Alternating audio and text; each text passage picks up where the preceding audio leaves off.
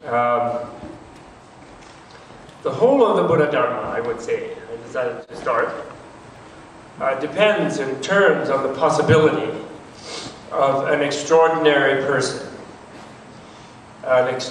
which means an extraordinary world. Extraordinary world. And, Buddha is glossed in the Sanskrit and ancient commentaries as coming from Vibuddha and Prabuddha. And the Vibuddha part means the awakening from the sleep of ignorance. But the Prabuddha part means expanding awareness to omniscience, Sarvajna. And I don't think there's any difference between the Theravada or the Nikaya Buddhism and Mahayana Buddhism about that. And therefore, there has to be the possibility in mind that one can achieve a kind of awareness that is not the ordinary kind of awareness.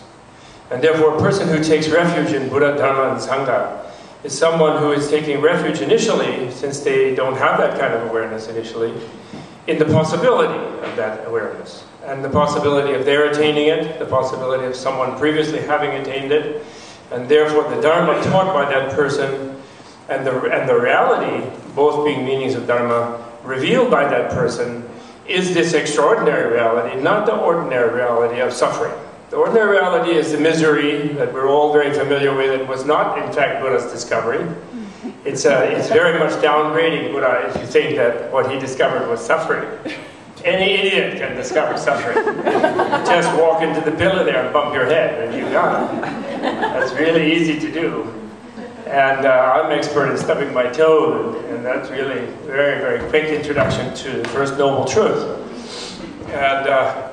But the discovery that there's freedom from suffering, that is really difficult because that is preposterous.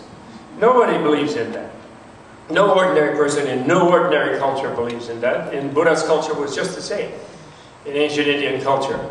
And Siddhartha, when he left his palace, he told his dad, said, "Okay, son, you got a son now, and now therefore it's my turn to go on vacation. I'm going over with the Roshi over there to Montague, and I'm going to be happy." And then the Buddha said, "No, you're not, Dad. You'll have to hang out until your grandson gets old enough, or maybe not even then, because I'm going on vacation." The Buddha said, "I'm not just sitting in this throne, presiding over this ordinary world where people suffer. I'm going to find an answer to suffering. There must be one."